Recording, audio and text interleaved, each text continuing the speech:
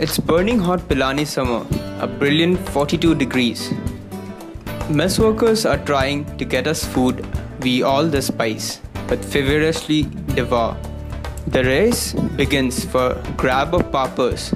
Hail the one who gets the most.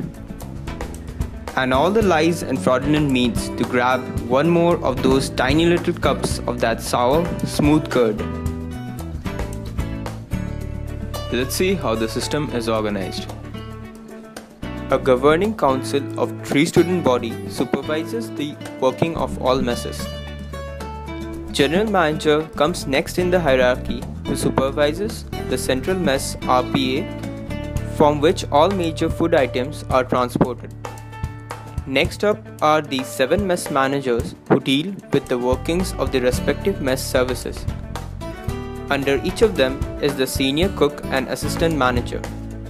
Then comes the cook, storekeeper, helpers, utility workers. So for that, basically we have certain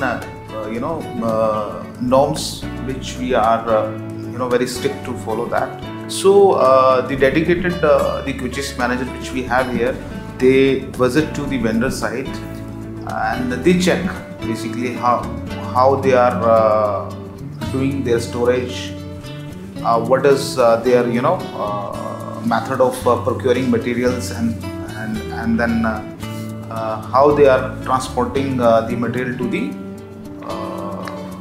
respective point. Like we have couple of vendors and in Pilani itself, and then of course we are getting vegetables from the main mandi Chidawa.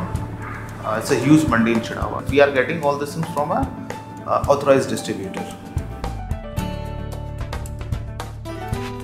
For every meal to go according to schedule, the food is prepared an hour and a half prior to the time, and with use of hot buds is kept warm. The RPA VKB mess is the central mess, and food items like the dal, paneer, rice are cooked here itself to maintain a uniform taste and quality. While curd, salads, chapatis and french fries are prepared in individual messes. There are 2 teams to deal with items on the menu, one for the vegetable items and one for the dal and paneer items. So, SMS is a very unique entity as compared to other clubs or departments in BITS. But for that case, it is, I think, the only system of its kind existing in India, where students handle all the mess affairs. Mess structure is very unique in terms of it's a tripartite contract, where we have institute as a part giving us and supporting our own infrastructure and all the equipment required.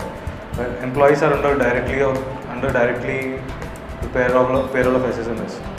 And on the other hand, Sodexo is our vendor, where they handle all the mess activities, day-to-day operations, and they handle the procurement.